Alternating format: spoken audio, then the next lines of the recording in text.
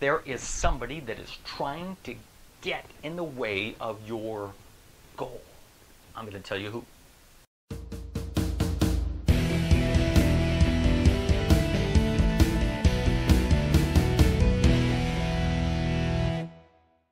Fred Moore here with Do So Much More. Who's this mystery person? You can probably guess it's you. I know, it sounds kind of crazy, right?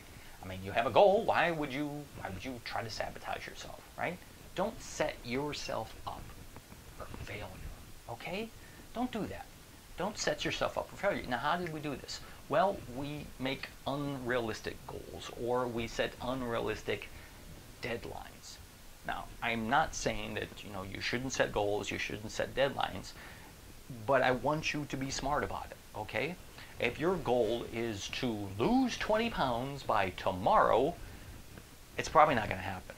The only way I know to lose 20 pounds by tomorrow is to, like, chop off a limb or go gambling in the UK. Because they have pounds for money. You get it? Because, okay, fine. Yeah. But see, so many people do this, right? And their heart is in the right place. They're not trying to set themselves up for failure, but they're thinking, all right, I'm going to set a big goal, and I want to make sure I get this big goal, so I'm going to give myself a deadline, and I'm going to make this deadline soon, so I get this big goal, and I feel so much better. And then all this work I've been doing will be over sooner, right? That way, I don't have to work that hard, because I'll have my goal, I'll be happy, right? They set themselves up for failure. And I think subconsciously maybe the reason they're doing this is because they know somewhere in their brain that this is not going to happen. So they have an excuse. Now, look, I tried it, but it didn't work. This stuff doesn't work for me. All right, well, I guess I'll just give up on my goal, huh? No. If you set yourself up for failure, then you're setting yourself up for a failed life. And why would you do that? I mean, why would you not want to get all the things that you want out of life?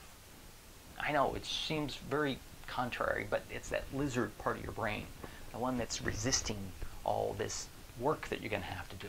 Because see, nobody else does that, so why should you do it, right? Nobody else in the world is working this hard to get their goals. Why should you do that? Well, that's exactly why you should do it. All right? Don't set yourself up for failure. Don't listen to that inner voice of self-doubt. Don't set those unrealistic goals. Look at it logically. Think about it. Show these goals to some friends, some good friends, some business partners. Just send them to me. I don't care. Show me these goals. Show these people these goals and ask them, do you think that this is possible? Do you think it's realistic? Right? Now, you have to be careful because you might have those negative Nancys or negative Nates. I don't want to be, gender-wise or anything. That might go, well, you won't be able to do that. Yeah. Don't set yourself up for failure. And if you don't do that, then guess what? You're going to do so much more. Hey, I hope you're enjoying these videos. If you are, please go ahead. Hit the subscribe button if you're on YouTube. Hit the like button if you're anywhere else in the social media world. Share the love with your friends too. And together we will all do so much more.